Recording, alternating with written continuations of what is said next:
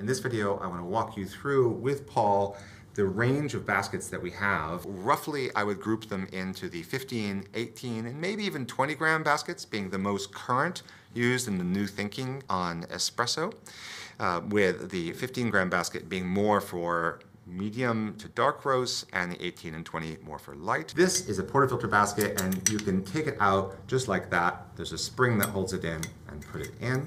And then there's another way to take it out, and that's if you have another basket, you just wedge it in like this and take it out. And the reason I mention that is a lot of people don't realize they can actually change their basket. The Decent ships with a 18 gram basket, and the other most common basket that we sell is the 15 gram. The 15 gram basket is the basket I use most often because I tend to drink coffees that are medium light roast to medium dark roast. I'm a little bit more on the lighter roast guy, so I kind of prefer and lean more towards the 18 gram. I just find the puck depth a little bit more forgiving. Yeah, and the other thing is that the hole size on a 15 gram basket is slightly smaller than on the 18 gram basket, and that goes in both directions. The bigger the basket, the hole size is calibrated for it. And the reason for that is that generally when you get a smaller basket, you want actually a slower flowing espresso. So smaller baskets, darker roasts, larger baskets, lighter roasts, and faster flow. So the hole size goes along with that dose. Obviously, it's also part of the fact that the bigger the basket, the thicker the puck, and making the hole a little bit bigger compensates for the increased resistance to that puck. This one is the ridgeless. Okay. And this one is the ridged. So I have to explain just briefly what that is. This little ridge that's here, and as I'm moving my hand over it, you can hear it snapping. That is meant to catch on this spring that's right here, so that when I slide this in, it stops and I have to push in and you hear it snap.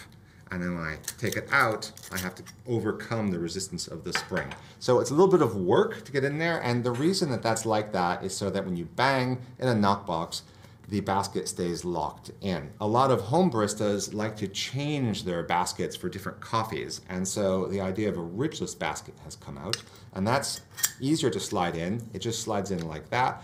When you bang on a knockbox, they don't tend to come out. The spring is using friction to hold it, but it's super easy because you can just slide it out. A lot of people like to hold this right under their grinder spout and just grind directly into the basket, do the various things, tamp, and then put it in. That is something I think is a bit fussy, but it is something that a lot of people do. I would say that the expert coffee world is moving toward ridgeless baskets, and so are we. So at the moment, all our baskets are available in a ridged format, and as we reorder each basket, we're offering it in ridged and ridgeless, and probably eventually just ridgeless. The ridge on the outside translates to a slight divot on the inside, and very often a little bit of coffee gets stuck in there, so that when you tamp, there's a little bit of coffee there. That upsets some people. Yes. And they're sure that they get a better extraction without the ridged. Now, that may or may not be the case, I don't know.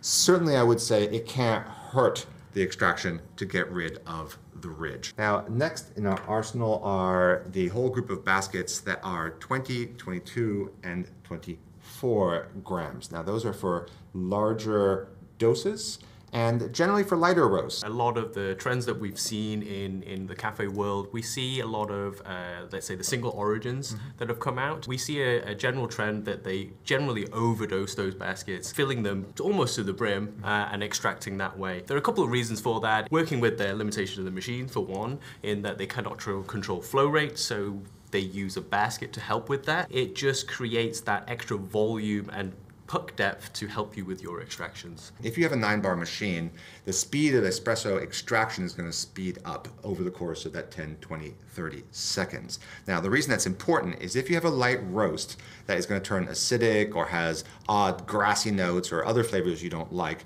the way to get rid of those nasty flavors is to make a shorter shot. But if you make a shorter shot with a 15-gram basket, well, you have barely anything to drink. The most common technique, especially in the previous decade, for making light roast taste good was to put 20, even 24 grams in, and then extract even 0.8, like 24 in and like 20 out. That would be extreme, but I have seen all the time 24 in and like 24, 26 out, and it makes a delicious espresso. I'll also say that these 20-gram baskets are extremely common in cafes. And the reason is that the baristas are working so quickly, their tamping is inconsistent, and that thicker puck makes the coffees more consistent. In other words, they're less likely to channel when there's more stuff there. So faster workflow, but also if you're seeing inconsistency with your 9-bar machine, larger dose is definitely going to help. If you have a pressure profiling machine, the larger doses aren't so much needed because you're going to calibrate your machine to have a descending pressure profile as the shot continues. And so that sourness and that channeling that would happen is not really an issue. And that's why with the Decent and other pressure profiling machines, you tend to see people go for 15, 18, sometimes 20-gram baskets. At Decent, our focus has really been on clarity of flavor, and we've really been on the light to medium light roast world. That's where we focused for the last 7 years. But now we've been spending the last year or so really focusing on body, like what makes for a shot that's really easy to drink, thick and easy to pull, just something you might actually drink 3, 4, 5 times a day like the Italians do. We have a slightly wasted, a very wasted, and an extremely wasted basket. And these come in 14-gram dose and a 12-gram dose. Now, the reason we have a 14 and a 14 is the slightly wasted and very wasted baskets both taste great with 14-gram doses, but going to very wasted, I believe, gives you something that's a bit simpler in the mouth, yes, but more consistent, more chocolatey and thicker. It's kind of more what you would be used to in a more Italian traditional cafe. It won't be the best espresso in the world, but it's very, very easily attainable. Very satisfying and too. Very satisfying, yeah. Yes, I was getting to that. Yeah, it's not so much brain, it's just, I like it.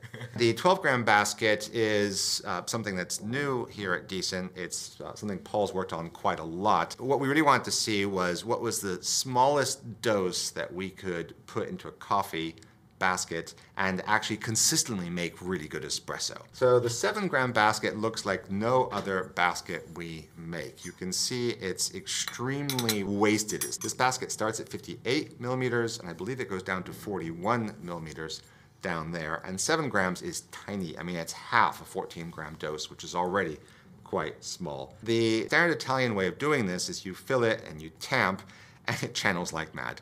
It's not a delicious coffee. They often pull it ristretto.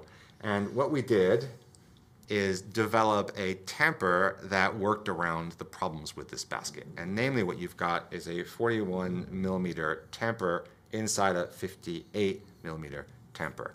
And what that lets you do is put a tiny dose inside here and keep it in there. So you can think of the 7-gram basket as essentially a tiny basket inside a larger basket, just as this is a tiny tamper inside a larger tamper. This is for people who really want to make coffee in the old Italian tradition. They want to make a single espresso with a 7-gram dose. And we think we can pull it off, but I wouldn't recommend this for anything except a dark roast. Unless you really wanted a challenge, and I would stick to the dark for that basket. This is a 10-gram basket, and it's similar to our 15-gram basket, only a little bit shorter. I would say this is for someone who really, really wants to go into the 10-gram basket world. It's like, you figured something out and it's working for you. I would say here, we haven't figured it out. This is a basket that we don't use as often. We manufacture it so that we have the whole historical lineage of baskets. The 10-gram basket is definitely an important part of history, but I wouldn't say it's an important part of today's new thinking about espresso. So those are our espresso baskets, and now I'm going to talk about a few different kinds of baskets that we make as well. So here we have the pour-over basket. Now this is a basket with very few holes. There's 3 holes in the center and 6 holes on the outside. And this is for putting a V60 pour-over vessel underneath it, and it squirts out like a shower at home would on this. So I'm talking about it in this video since it is a basket, but it is not an espresso basket. Continuing on the weird and unusual baskets, these are 2 puck simulator baskets. So again, these are not ready for making espressos. What these do is simulate as if you were making an espresso.